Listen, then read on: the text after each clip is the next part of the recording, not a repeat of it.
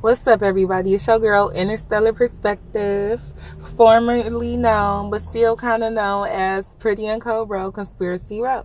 So, I'm going to jump right into it. And y'all know I had to come on here and talk about y'all creepy Uncle Drake, because let's not act like Drake not turning 37 years old this year.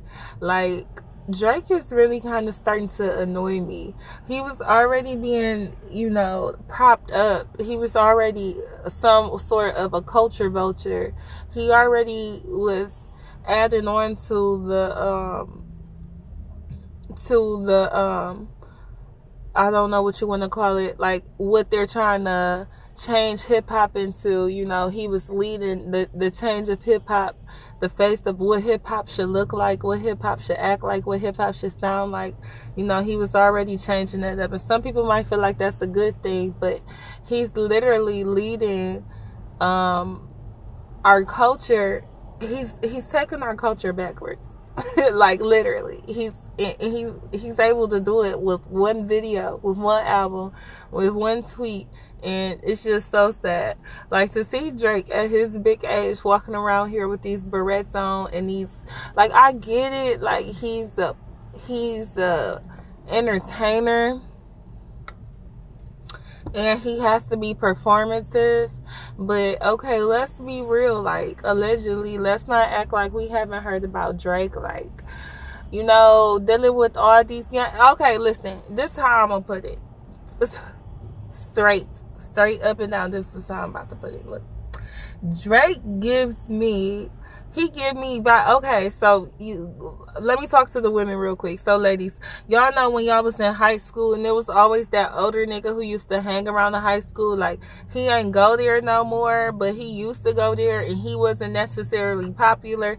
He was just known for being older. You get what I'm saying? Like, at this point, he might even have a car or a bag or something. And so to somebody in high school, like, he may even look like he got something going on, but to anybody in of age, it's like, what's this grown ass nigga doing hanging around these young ass kids? Like, I remember when I was younger, and when you that age, when you in high school, like, and I'm not saying that Drake is R. Kelly, y'all. I'm definitely not saying that. I just feel like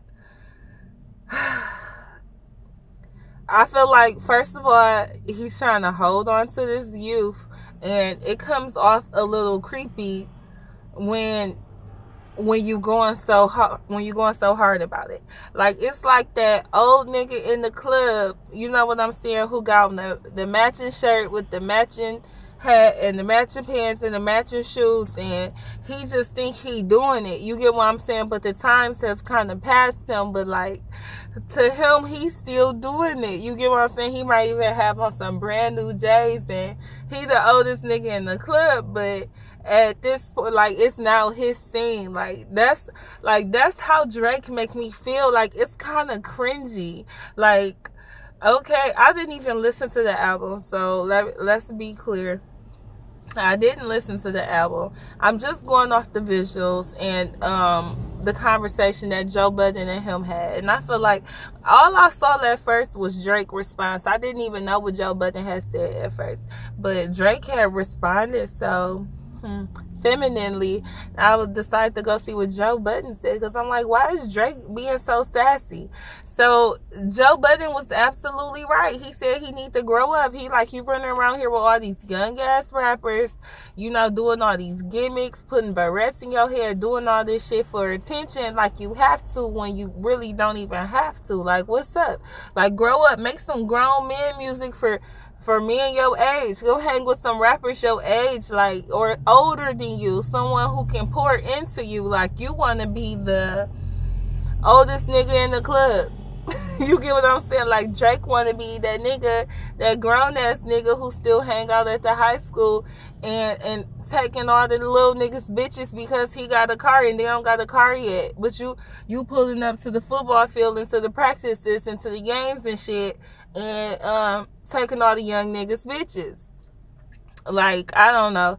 Like, Drake, he just, and then on top of that, he polishing his nails and he doing all of this. He trying all this stuff to see where it lands. I don't know if it's a humiliation ritual with him or if he just try to, you know, I'm sure they get paid every time they trend or go viral or something. So maybe every so often they got to pop up in the media. Like, just like, what was the guy named Jimmy Butler, like how he did, like with Jimmy Butler. Like, would you consider that like him clowning when he came into the press room with, you know, his blowout and his piercings or whatnot, and he said that he was going through an emo stage and getting in touch with his feelings? Or like, would you consider, or would you take that serious? Like, I mean, being that he a basketball player, it kind of throw me off guard. But with Drake, you know, with Drake being the entertainer, I guess they can jump into those different bags without necessarily being judged. No, I'm not gonna say they can, but they try. You know, they got to do something a little gimmicky every now and then. Like they say, it's no such thing as bad press.